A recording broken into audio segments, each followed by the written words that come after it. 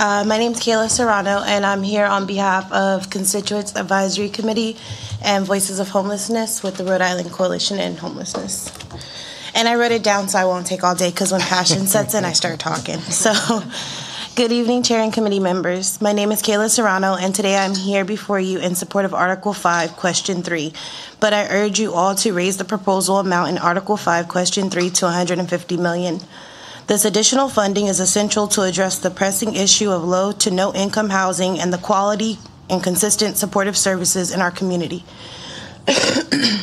Excuse me. As of February 1st, 2024, there are 539 constituents who are unhoused. In January of this same year, 76 of those households are with children have entered Rhode Island's homeless service system, the coordinated entry system, for the first time due to the limited options available to them. This crisis has disproportionately affected our communities, particularly those who are most vulnerable or have severe challenges to housing. It is important that the General Assembly approves the housing bond and ensures that the funds are allocated explicitly to meet the urgent needs for creating and preserving low and moderate income housing. For context, when I speak of low income, I'm referring to adjusting the AMI, area medium income, for rentals to 80% and up to 120% for home ownership.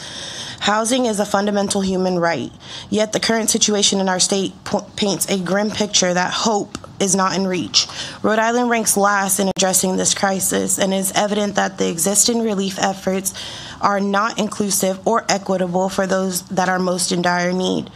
We must take action to combat this crisis and provide a safe and stable environment for all members of our community, not just who we choose or believe should have housing.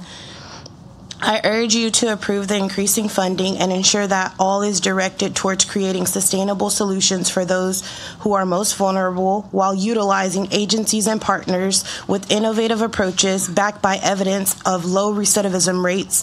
Together, we can make the difference and ensure that every individual in the state of Rhode Island has access to safe, affordable, and equitable house with a sense of agency for their own personal constituent. Thank you.